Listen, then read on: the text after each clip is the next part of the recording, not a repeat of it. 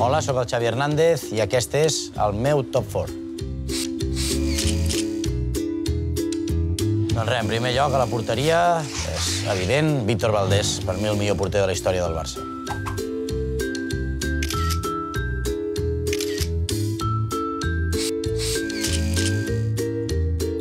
Com a defensa, trio a Puyol, exactament el mateix. Per mi és el millor defensa de la història del club i possiblement el de la història.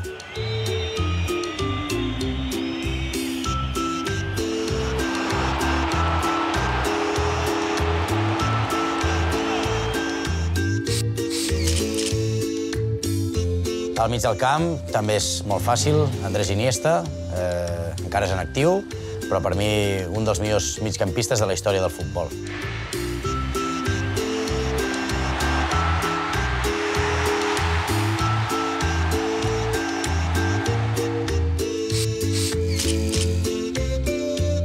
I com a davanter elegiria Messi, però com que està en actiu, triaré per Samuel Eto'o. Crec que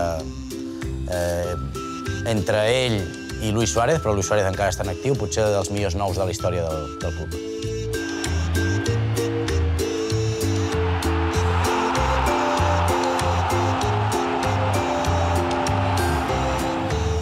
Si us ha agradat el vídeo, deixeu un m'agrada. Seguiu el Barça a les xarxes socials. Ens veiem aviat.